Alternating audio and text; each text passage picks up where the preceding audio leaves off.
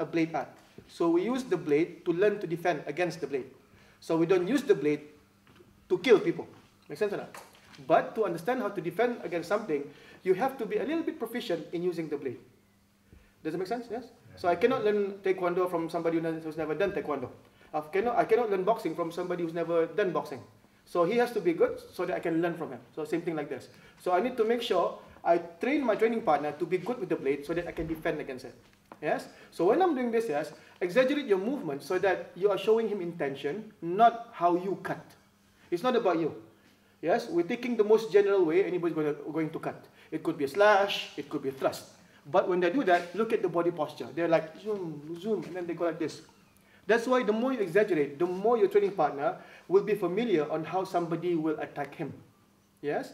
So you're not doing this to learn how to cut. Yes? So when you guys are doing this, exaggerate. Chamber. Chamber, as if when he sees that, then he knows that if I'm going to slash him, I'm going to go like this. Zoom. If I'm going to stab him, chamber as much as possible. So that he knows that if I'm going to stab him, he will see my posture like this. Make sense or not? So again, but control the speed. It's not about the speed. It's all about showing intention. So now when I'm attacking Ray, yes, without Ray in front of me, I'm doing this. But no footwork, because I'm this close. I want him to use his peripheral vision to look at my center, and his direct vision, direct center, his peripheral vision just below my waist. Just up here, yes, because he cannot see below my waist after that, because I'm too close.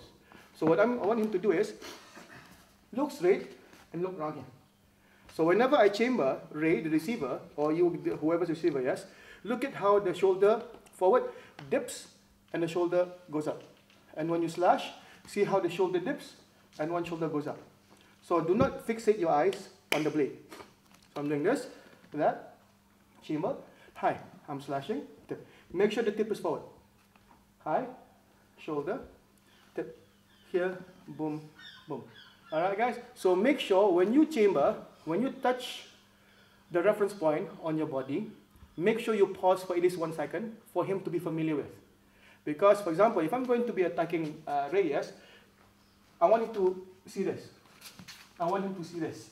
I want him to see this. Yes? So this posture, or this posture, or this posture is familiar for him in training. So that when he learns to apply it, he wants to look at that, then he knows what to do. Same thing when I'm slashing him. If somebody's going to slash you, they're going to go, yes? So I want him to be familiar with this posture, this posture, this posture, or this posture.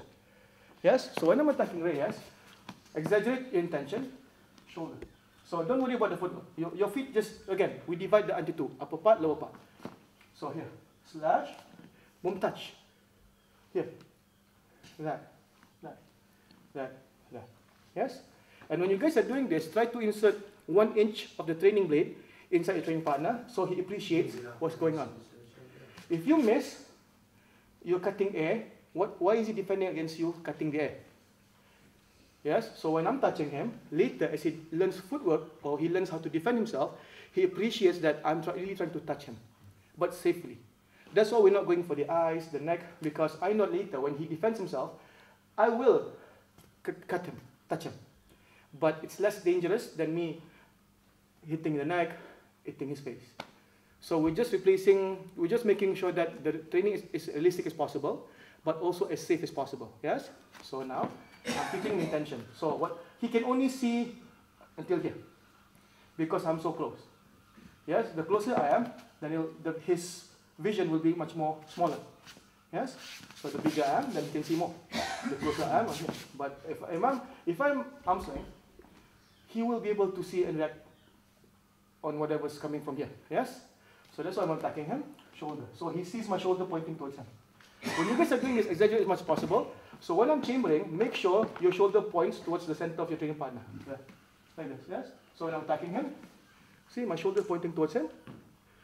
My shoulder still pointing towards him. Now my shoulder pointing towards him. My shoulder pointing towards him. Alright guys, thank you so much. Thank you. Exaggerate as much as possible.